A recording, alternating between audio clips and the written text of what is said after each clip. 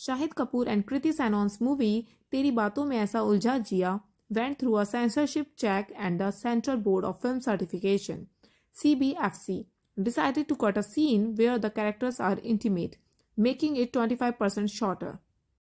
They removed 9 seconds, reducing the original 36-second sequence to 27 seconds. Besides, according to Bollywood Hungama, the CBFC changed the word "daru" to "drink" in the second half of the film.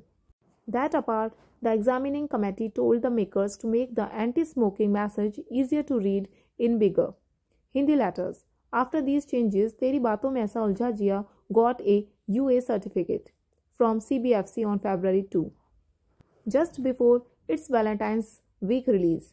Directed by debut directors Amit Joshi and Aradhana Saha, the film has a runtime of 143.15 minutes or 2 hours 23 minutes.